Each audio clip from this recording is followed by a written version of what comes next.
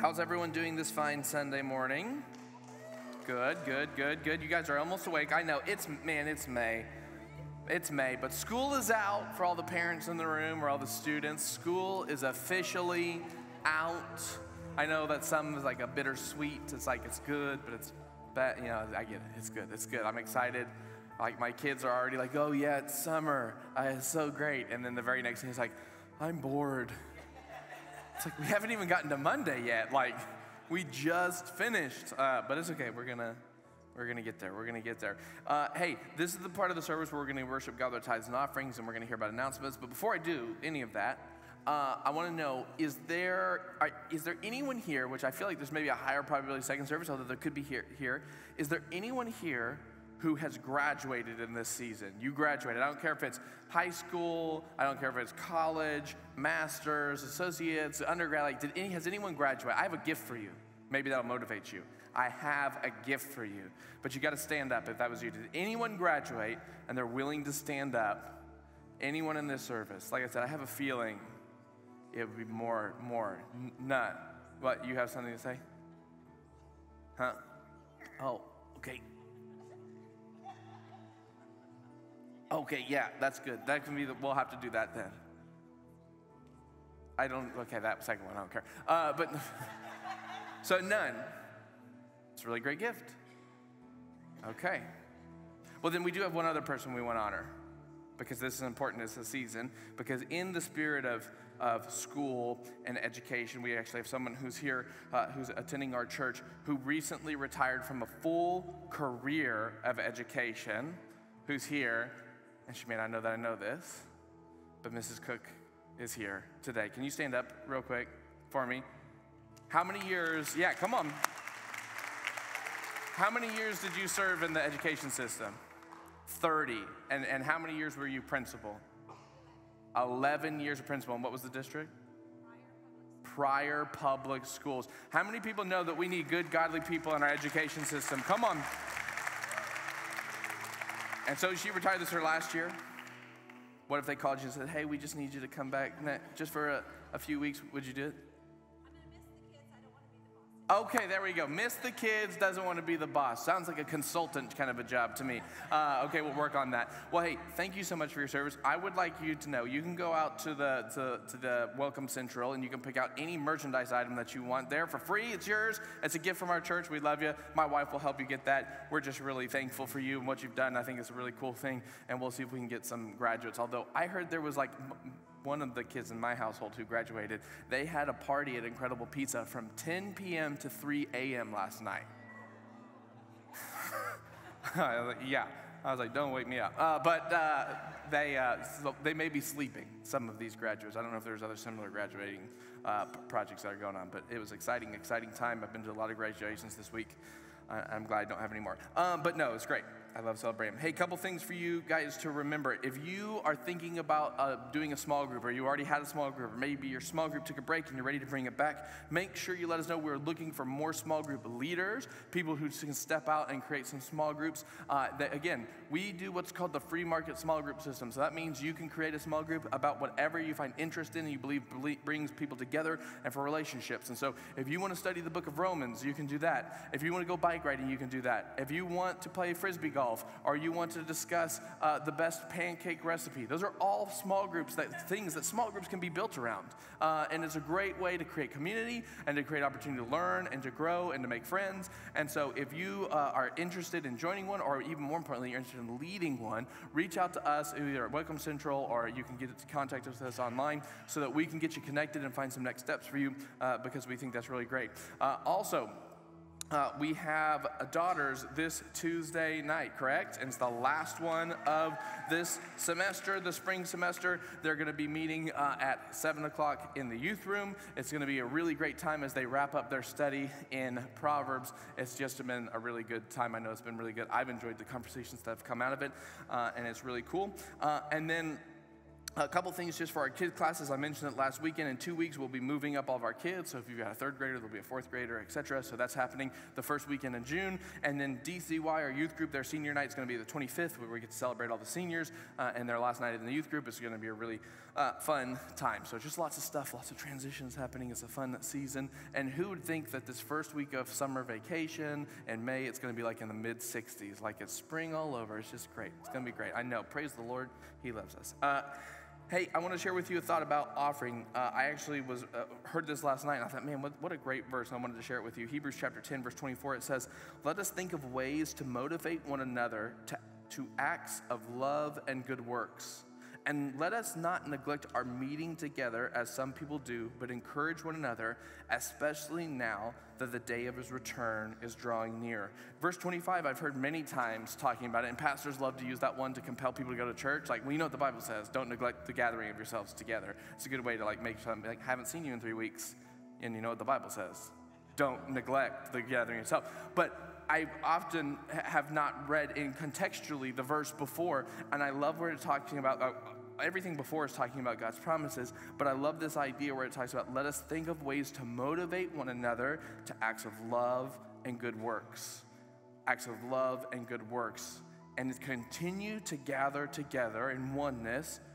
Like, what a beautiful concept to me this idea is how we together as the body of believers, as we together as the church, both in the context of us here at Destiny Church in this local church context, but also in the greater church context, that we get to understand that we can encourage one another in ways in which we can drive each other to acts of love and kindness and goodness.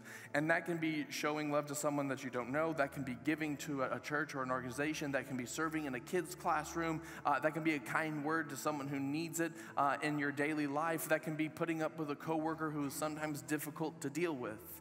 But these are all ways that we can encourage each other, that we can lift up each other. And that's why it's so important for us to come together and to gather and to be in this place and to worship the name of God. Because in this context, it's in this place that we can relationally draw close together, that we can relationally draw in oneness together, that we can encourage each other like, hey, I see what you're doing. Continue to do it. It is not unnoticed what you're doing. And I want to tell you here, what you're doing is not unnoticed. How you live is not unnoticed. The way that you interact in your community and around people and the people that you love and the people that you talk to and the way that you give and the way that you serve, it is not unnoticed. It is something that is seen. You look different. And just because someone hasn't come and told you and said, hey, you changed my life today because you let me go in front of you at the coffee line at work, I'm telling you, it makes a difference. It makes an impact, and it opens up an opportunity to show Jesus in really true, meaningful, and profound ways. So continue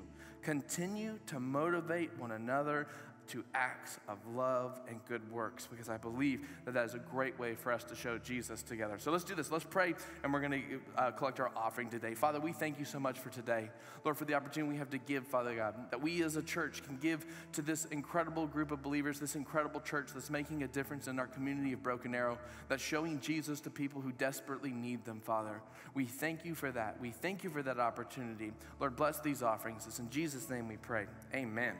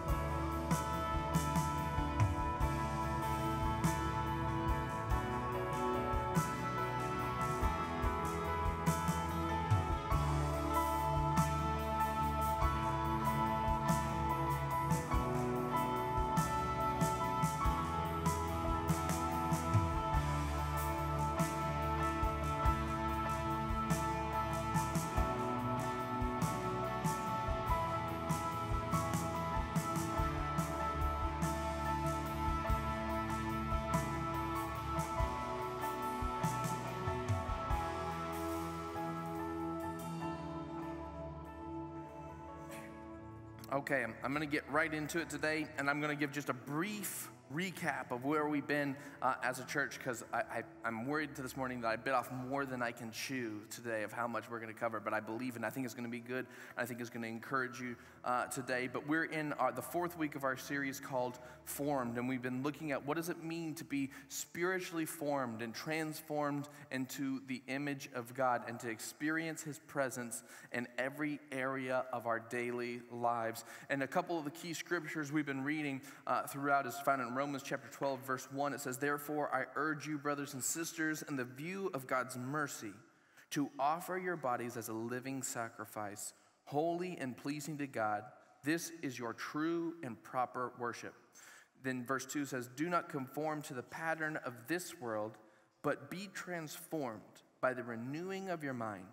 Then you will be able to test and approve what God's will is, His good, pleasing, and perfect will." And so we've been looking at what does it mean to not conform to the pattern of this world, but to be transformed into the image of God and how He would like to see us live. And then we've also been looking at Mark chapter 12, verse 30, when Jesus answers this question of how we can follow God, or what's the most important commandment. And it says, "You must love the Lord your God with all your heart, all your soul, all your mind, and all your strength." And second is equally important, love your neighbor as yourself.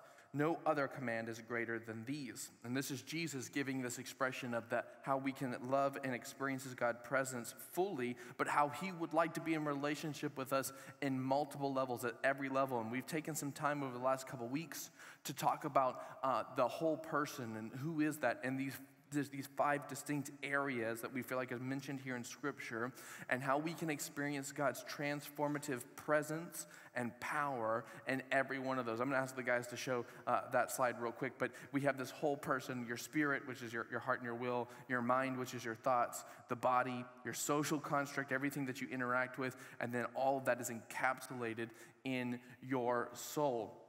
And then last week, we kind of talked about the idea that God is desiring for this process of renewal, that He wants to take us through this journey. And historically, we looked at it, and we got to cover it through the life of Hosea, this idea that He wants to renew you from the place where you're at and the place where society is to the place where we experience His presence in a daily way. And we went through these kind of steps, this whole decline, holy discontent, preparation, contending, pattern, remnant, renewal. And so if you've missed any of the last few weeks, I highly encourage you to go back and listen to the podcast or watch the YouTube video. I think it'll encourage you. I think it'll help be contextual. You're going to see a lot and hear a lot of these concepts and some of these graphs and some of these things as we continue pretty regularly, because I believe that as we continue to understand and see how they interact, it really makes a difference in seeing the connections. It took months and months and months for me to start to realize and to piece together how some of these things are interconnected and interwoven, and so it's kind of through repetition. So if you're like, didn't we see that last week? The answer is yes. You did, and you'll probably see it next week too, but we're going to look at it from slightly different ways so we can fully understand it a little bit better. And today, we are going to be looking at this idea of holy discontent and looking at it a little bit more carefully and what that looks like. And holy discontent, if you remember the graphic, comes usually after a period of decline. And remember, we can be talking about a personal walk or journey, or we can be talking about a society as a whole. We can see these periods of decline. And, here's what's wild about these periods of decline. If you looked around, at least if you believe the way that we believe, if you hold the Bible to be truth and the moral values that we see there, we can look at our culture and society and say, well, we're living in a society where we can see some of these moralistic values be declining. We can see church attendance as a whole declining. We can see many factors that we can say we see in decline.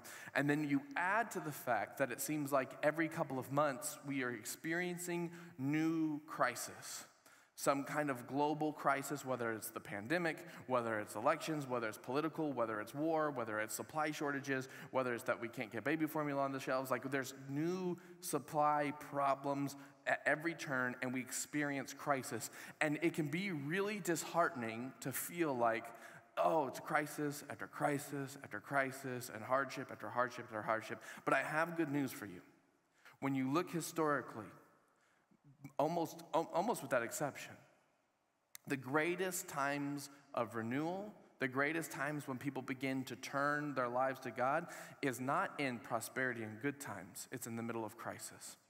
That crisis drives people to God. And I believe, like what we talked about in week 1, we're experiencing crises because we are seeing a system that the world has been attempting to install within our planet failing and crumbling.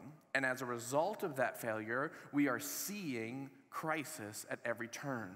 And I believe that this is an opportunity for the church to be bold and to rise up and to show the love of Jesus in a way that transforms them and says, listen, there's a different way. There's another way. There's the truth that we can walk in, and we can bring this thing in. And so when we look at these times, when we look at this season, we can become overwhelmed or disheartened because it feels like at every turn there's another thing. Listen, know that for every crisis, there's an opportunity to win people with the love of Jesus. There's an opportunity to show his goodness, to be love and hope in a hopeless world. You guys have probably experienced it. There's not a lot of hope out there on Fox News, CNN, MSNBC, Facebook, Twitter. There's not hope. The only hope can be found in Jesus. The only true hope can be found in who he is. And so we get to look at this season and be like, okay, God, you have me in such a time as this. Just like Esther, we were here for such a time as this. Placed here strategically before the foundations of earth to show the goodness of God to people. And so we're in this time of change and crisis and transition, and we could do that. And maybe you've been experiencing what we talked about last week, this idea of holy discontent. You look around and you're like, I don't fully know what needs to change in my life or fully understand what needs to change around me, but I know this isn't right. I know this isn't right. But that's where we kind of can find ourselves. And again, you can maybe be in multiple places at the same time. But I want to look at this feeling of holy discontent and how it moves from there into this transition of preparation and what we're talking about here. So I want to read a verse to you, found in Colossians chapter 1, a couple verses actually. Starting in verse 15, it says this: Christ is the visible image of the invisible God. He existed before anything was created and is supreme over all creation. For through him, God created everything in the heavenly realms and on earth. He made the things we can see and the things we can't see, such as thrones, kingdoms, rulers, and authorities in the unseen world. Everything was created through him and for him. Before I read the last verse, I often think of when I read this scripture, I think C.S. Lewis was like brilliant in some of his stories of like taking some of these scriptural ideas and giving us like this really amazing lines that are not necessarily scripture, but to me it's like it encapsulates it. And I love this line in the Lion, the Witch, and the Wardrobe, where after Aslan dies, like I don't want to spoil this book for anyone, but it's like really old, so sorry. Like after Aslan dies, who's the Christ figure, so surprise, surprise, he raises back from the dead and he's back, and they're like, what happened? You know, there's like this whole requirement, there's this like magic, there's this thing that was required. The penalty of death was required. And he said, before it was formed, there was magic that they didn't know about. Before it was formed, before it was there, I was there. And there was things that were written that you have no understanding of. Before, I want you to think about this. Before the world was created, Jesus was. He was. And through him, all things were created. Through him, in partnership with God the Father and God the Spirit. Through him. It is something that we can think about it, but you can never fully understand. It's something that's incomprehensible. But then it puts this verse, I think, in clarity, because verse 17, it says, he existed before anything else, and he holds all creation together. The word, how the New Living Translation translates all creation together, I think is a good translation. But the Greek word that's there is actually the derivative word that we get our word systems. Systems. Jesus Christ, he holds all the systems of the world together. And I know this can maybe be a little modern words, but I think it puts it contextually. The God that we serve is not a God of chaos, he's a God of order. And as a result of order, he has processes and systems in place in this world. There are processes and systems in place in this world, which is why, by the way, the Bible is full of these examples. You cannot believe in God, but walk in his processes and systems and actually see his goodness as a result, because when you follow his processes and systems, they work. Now, they work even better when you're in relationship with him, and they work better when you're able to allow him to rule in your life, and it's easier to maintain when he's the one empowering you to do it. But he is a God of order who creates processes and systems. That's what we looked at, the renewal process last week. But today I want to look at an idea of a system, and here's what I mean by system. I'm going to put it in a term I think we understand. They used to call it like computer systems, but now we just call them computers, right? Like, I know I'm old. And some of you are like, well, if you're old, I know, okay, it's just a downward spiral, okay? We're all young in Jesus, okay? But a computer is a system. And here's what I mean by a computer. If we really get down to just the really basic thing, you have your computer, and your computer receives inputs. You, the user, you're inputting into your computer, for you young people, your phone, which I hate to tell you is a computer, but no, just, okay, don't get me confused, okay? You put inputs into the system, into the computer, right? There's inputs that go, right? And then within that computer, we would call it like reserves or storage, right? And that's where all the stuff that you're inputting is stored. And at some point, you're going to have an output. You're going to receive something from that. There's going to be images or documents or data or whatever it is that you're going to receive. So you've got things that are inputted in the system, things that are stored or reserved into the system. There's an output from that system. And then now, especially modern, this is like not hard to imagine. It was a time it was a little harder. These systems are connected together, right? Like we have things like networks and internet, and like these systems are connected so that like the output from my device can go to the input of your device, like, right? Like you guys know what I'm talking about. You're all very smart. It's 2022 and we understand computers and how they work. Kind of. We kind of understand how they work. So this is an idea, this is a system. But as much as this is a system, this idea of inputs, reserves, outputs, and connections, God, the author of all things, I believe, is the one who we draw inspiration in creating anything man-made that's a system. And so I believe that there's processes and views of systems within Scripture that are really pointing to pictures of how we relate to God. And I want to look at this. Psalms chapter 1, verse 1, it says, "Oh, the joys of those who do not follow the advice of the wicked, or stand around with sinners, or join with the mockers. But they delight in the law of the Lord, meditating on it day and night." Verse 3, "They are like trees." You guys know how much I love trees. Just in case you're curious, every time it says trees, just imagine yourself in the Scripture. You're the tree. Trees are humans. You're a tree. Trees are you. You're welcome. "They are like trees planted along the riverbank, bearing fruit each season. Their leaves never wither, and they prosper in all they do." Now, maybe you caught it already because you're very smart, but let me just in case you're doing it. So here's the thing. We have this picture that's being planted. It says trees, which is you and I. And our other example would be the computer, but you and I, we are planted along a riverbank. And the godly get an input of God's presence. You receive an input of God's presence. And guess what? The way he says it, when you follow God, when you love God, when you trust him, when you meditate on his word, when you are putting your heart fully towards him, it doesn't just say like you will get his presence whenever it happens to rain, because that would be conditional. He says you'll be like a tree that's planted by a river, a reserve that is unending. The unending process of his presence fully flowing through your life at every time. And the result of experiencing his presence continually is that you bear fruit. You output fruit in your life. So that when the input is God and the reserve is his presence of unabounding love for you and goodness for you and mercy for you, the result is you output fruit.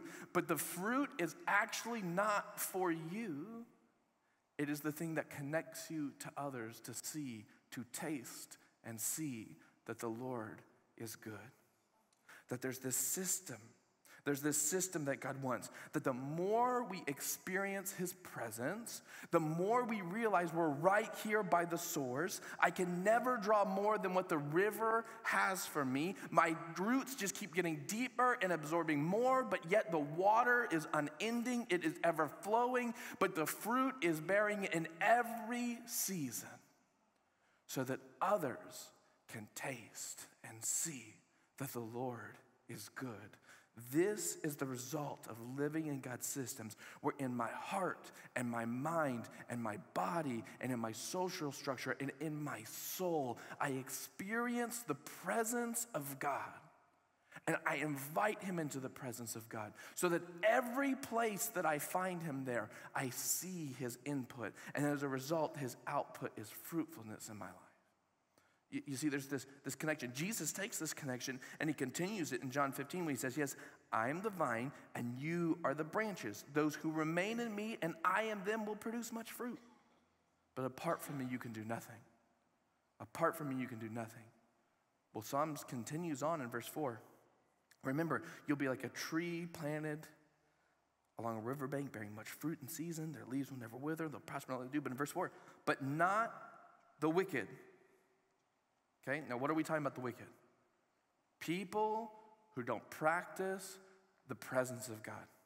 People who have rebelled and have run away from the presence of God, who have run away from his goodness, who have defined what is good in their own eyes, who have decided I no longer want to be in communion with you, but I'm moving away. I don't have to name a sin. That's not what makes you wicked. What makes you wicked in this instance is being cut off from the source. Not the wicked. They are like worthless chaff, scattered by the wind. What's chaff? Chaff, like you may be like, I don't know, like we can think about wheat and stuff, but what is really like the picture really is more like it's just a dried up tree. You're a tree that was planted with no water, with no river. You have wicked input and no reserve. And so the output is death, decay, and destruction. It's the system. What you put in is what you get out. Like it's the system, it's the process. And the wicked are like chaff that ultimately burn up and die, not because God hates them, but because they never allowed him to water and flourish their life, which was abundant for them, which is abundant for them. Which is the mission that we have as believers, is to take people who are planted in dry, desolate places and say, I have good news. The moment you accept Jesus, it says the part of you, the most important part of you, is cut off from wherever you're planted, and you are grafted into a new tree that is planted by the river so that you have a continual source. And if the roots are holy, then you are holy. Good news. It's good news, trees. There's hope. No matter where you're planted. Because some people say, I was planted too far away. I was planted in a really deserted desert place. Some of you came from a really deserted and desert place. Some of you got to grow up in good homes and Christian homes with mother and father who loves you. You came from a good place and it was easy because the river was right there. But some of you came from a really distant desert place. You know who you are. God knows who you are. But we serve the shepherd who goes into distant places, who rescues those saplings and brings them to cool places to drink so that you can be fruitful. It's who he is. You and I are encouraged in our life to go out into the dry, desolate places as ones who have a taproot always to the water to bring refreshment and to search for those who want to be drawn closer to the water. It's our life's call. It's our purpose. It says they'll be condemned at the time of judgment. Sinners will have no place among the godly, for the Lord watches over the path of the godly, but the path of the wicked leads to destruction. They dry up. So here's the thing. Within our lives, if we were to really break it down into three major things that we need, and I'm not talking about like food and water and air, like I'm not talking about that, but like major ideas of what we need, major concepts. There's three major things that we need to thrive as human beings. One is you need freedom. Oppression and bondage does not allow you to thrive in your life. That is why slavery is so evil and has been evil since the beginning of time. That it creates the way that you cannot do it. And that is why that verbiage is used in Scripture, that you are no longer slaves to sin, but instead you are now righteous because of Jesus, that the bonds of slavery were broken in your life. So we need freedom. The second thing we need, this is really important, is we need meaning. Humans were designed to have meaning and purpose in their life. Maybe you've experienced times where you felt like your life was meaningless, or what you did was meaningless, or very minimal meaning, and that is never a fun place to be when you live and you think, I don't make any difference, I don't have any purpose, I don't have any meaning. You are required and you are in need of meaning in your life, to feel like you are making a difference. That is why Jesus invites you not to lay around and do nothing, but to partner in his mission to save lives, because he gives you meaning and purpose. Because you need it. You were designed that way. That's why when he took Adam and Eve and he put them in the garden, he didn't say, lay in hammocks and drink out of coconuts and everything will be fine. No, he said, tend the garden, take dominion over it, and be fruitful while you watch over everything. He gave them purpose.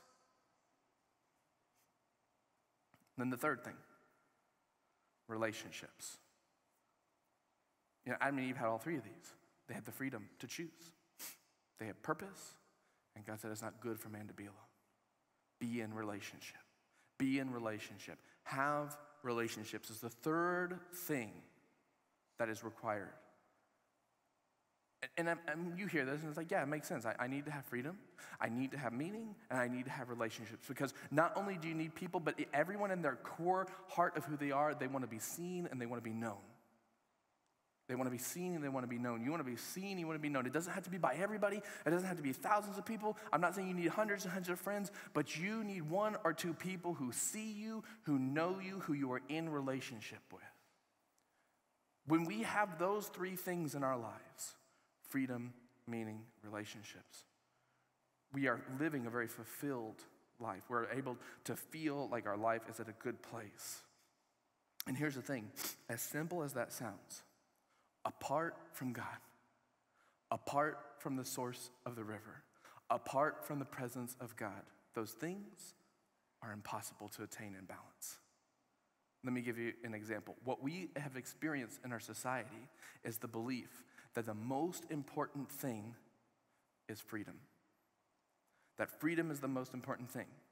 And at first glance, you're like, yeah, that's great. But freedom has gone from, yeah, we need to be free so that we can worship God, so that we can serve the way, like we have this original idea, to now we're at the context where, like, I can define what is good for me however I want, because that's freedom.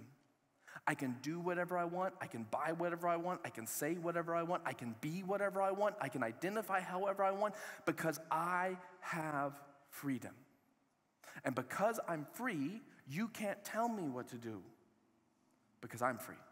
And even if my freedom impedes on you, it doesn't really matter, because I'm free.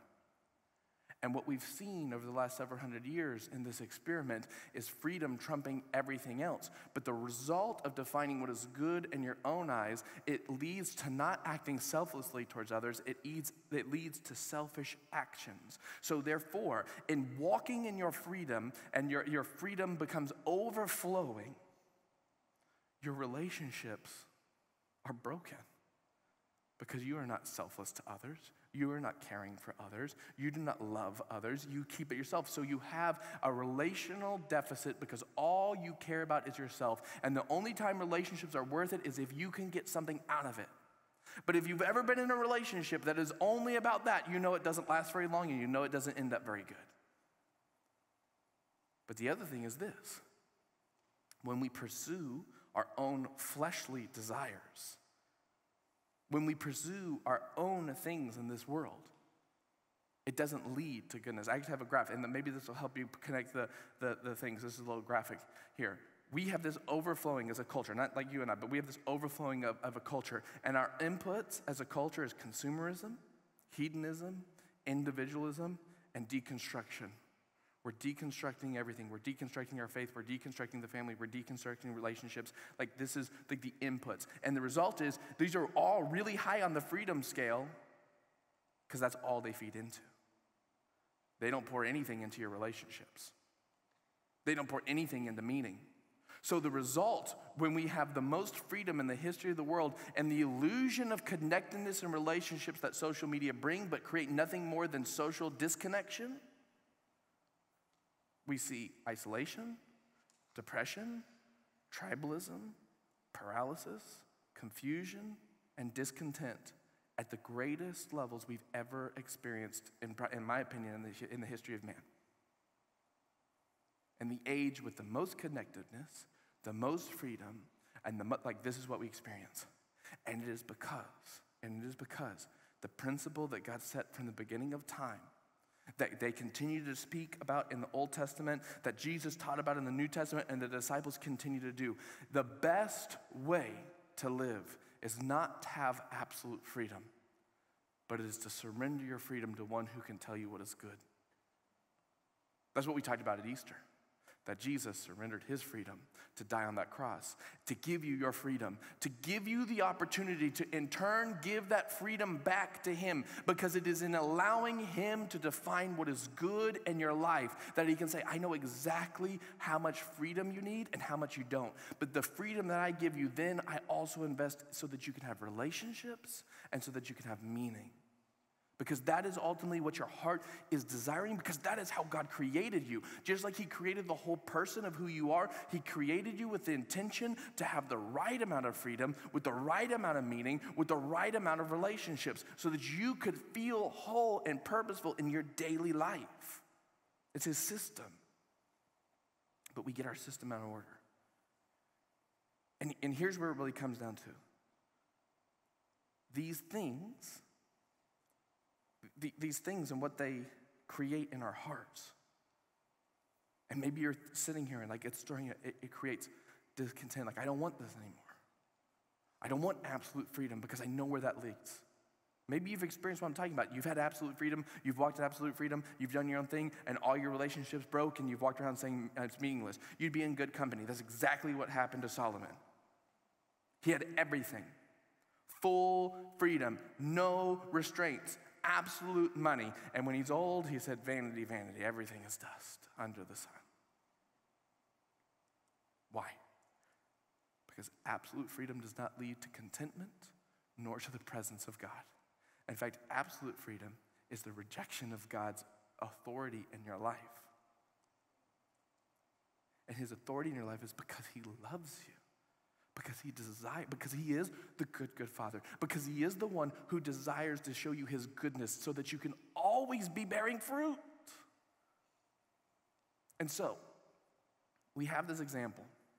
And I do not have time today to fully give you this example. And I knew I wouldn't, because it's about probably a separate series. But I knew I needed to share this morning. Because when we have this discontent of this is not right, and we're in this process, which is the next step of being prepared. I believe God is preparing you. I believe his Spirit is preparing you. He's renewing inside of your heart. He's showing you things. He's preparing you for what the steps are to come in your life. But in this time of being discontent, maybe we can make this connection with some stories that we can see in the Old Testament. And I want to read a passage in Jeremiah here in just a second. But to give you the quick context, again, I don't have the full time, but to give you the quick context, the nation of Israel has been exiled to Babylon. The Babylonians have conquered them, and they've been exiled to Babylon, right? This is after Josiah, we talked about last week. They are in exile. And one of two things has happened within the Jews. A lot of the Jews are like, well,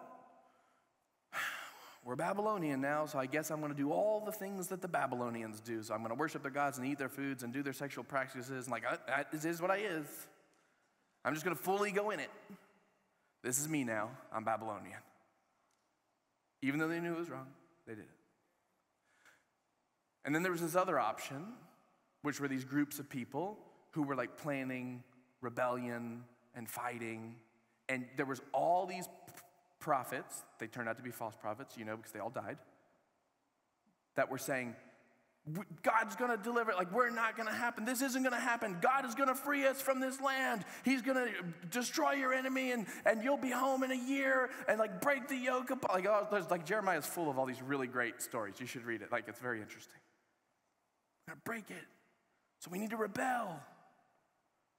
And yet Jeremiah, through this whole time, has been saying, no, don't rebel. Yes, you're going to be in exile, which can seem like this weird message from God. But I want to read you this passage. And it's actually a familiar passage, but a lot of times I only read one part of it. I want to read the whole thing. Jeremiah 29, verse 4. Remember, this is after people have been prophesying all this kind of stuff and doing one or the other. It says, thus says the Lord of hosts, the God of Israel, to all the exiles whom I have sent into exile from Jerusalem to Babylon. Listen to this. Build houses and live in them. Plant gardens. Eat their produce. Take wives, become the fathers of sons and daughters, and take wives for your sons and give your daughters to husbands, that they may bear sons and daughters and multiply there, and do not decrease. Seek the welfare of the city where I have sent you into exile, and pray to the Lord on its behalf, for in its welfare you will have welfare. For thus says the Lord of hosts, the God of Israel, do not let your prophets who are in your midst and your diviners deceive you, and do not listen to the dreams which they dream, for they prophesy falsely in my name. I have not sent them, declares the Lord. For thus says the Lord, when 70 years have been completed for Babylon, I will visit you and fulfill my good word to you to bring you back to this place. And now the very famous verse. For I know the plans I have for you, declares the Lord, plans for welfare, not for calamity, to give you a future and a hope. Then you will call upon me and come and pray to me, and I will listen to you. You will seek me and find me when you search with me with all your heart. I will be found by you, declares the Lord, and I will restore your fortunes and will gather you from all the nations and from all the places where I have driven you, declares the Lord. I will bring you back to the place where I sent you into exile. Listen, church. Sometimes when we look around and we feel like maybe we're living in exile. Listen, this theme was picked up by the New Testament writers. That is why it says you are not citizens of earth, you are citizens of heaven. We are actually, as New Testament believers who are in Christ, called to understand that while we are here on earth, you are actually living as exiles who are here waiting for the time when you're returned home. But you are exiles who are called to increase, not decrease, to thrive, not to shrink, to bring the presence, not to run away from it. But when we find ourselves living and feeling as exiles and being discontent in what we see around ourselves, many times we do exactly what the Israelites did. We either say, well, this is what the world is now, and this is who I'm going to be. Yeah, this is who it is. I know that's not spelled, but I'm going to cheat on my wife, I'm going to look at porn, I'm going to be an alcoholic, I'm going to do drugs. I don't care, it doesn't matter. This is just what the world is now. I got to just be here.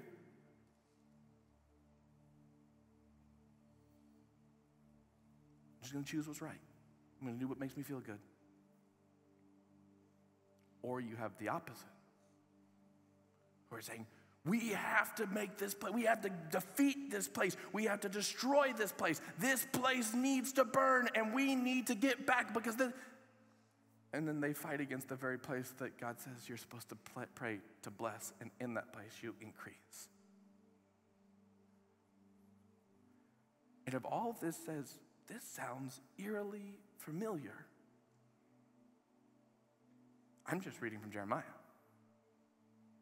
If it happens to sound like the last 4 or 5 years, it's because some things never change. That when discontent arrives, and that's the first step of this renewal process, the enemy will make you say, yeah, just give it all up. Or the enemy will say, yeah, you should get really angry and you should break stuff and you should try to blame everybody else. And yet, Jeremiah says, basically, live your life. Love your family. Grow your family. Be in the world, but not of the world. You live there, but you're not from there. You walk there, but not, and guess what? Daniel did it.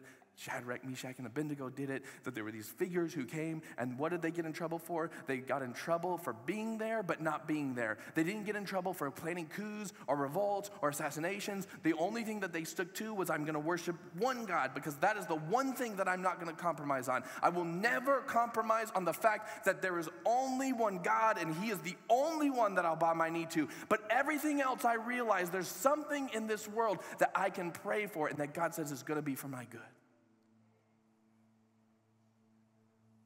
So that I build homes. I hear people all the time like, I don't know if I want to have kids in the way the world is right now. Why? So darkness wins?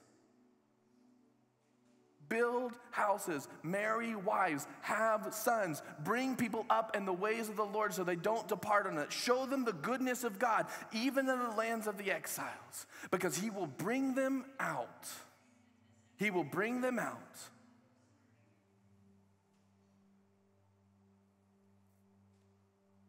And guess what?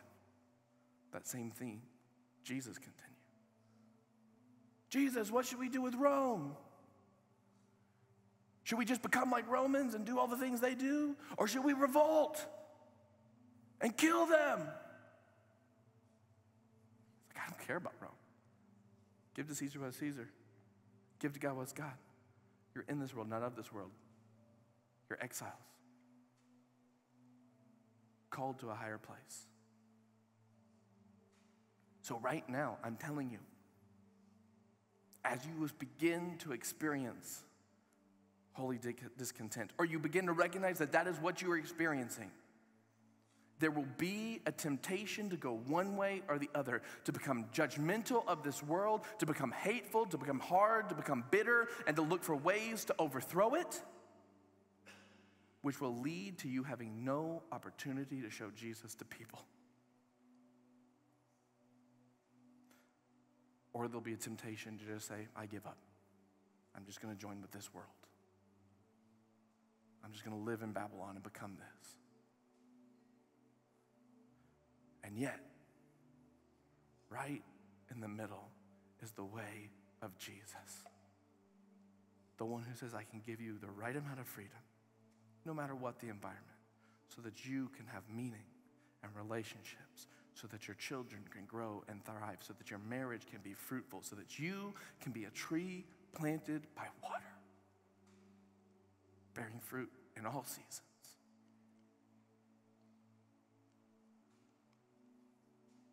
We live in a world that is broken and desperate need of Jesus.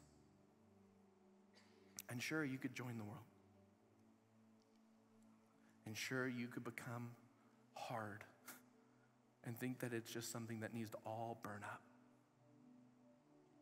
But Jesus came and lived the visible image of the invisible God with the intention of saying there's another way here. To be in the world, but not of the world. To know where your true home lies, but to be here being missionaries of the goodness of God at every single turn. And he prepares your heart. And he prepares your heart. And he's stirring in your heart. And he says, I have things. And that's why he says, because I know the plans I have for you. Good things to prosper you. It doesn't look like there's much opportunity for prosper when we turn on the news, but I can tell you, he has good plans for those who realize what citizenship they're in. Because his presence overwhelms you.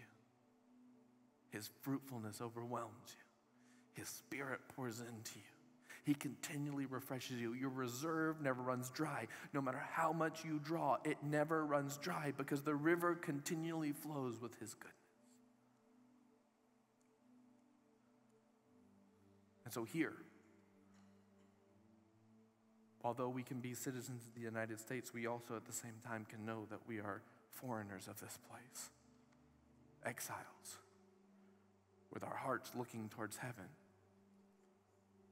but not in the way in which we are no good now, but in the way of knowing I know my destination, I know where my healing comes from, but in this moment, I will show the goodness of God. I will find the trees that are in dry places and bring them to the water, just like Jesus did for me in my life. Let's pray today.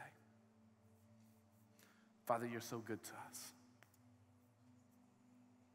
I thank you in this moment, Lord, that your Spirit is revealing the truth in the hearts of those who are here.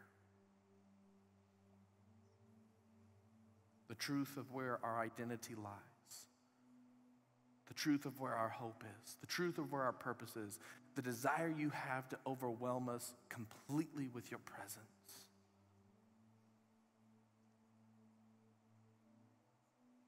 That we don't have to join in with the world, nor do we have to condemn the world, but we get to be here, abounding and prosperous and showing your love and kindness here in this world.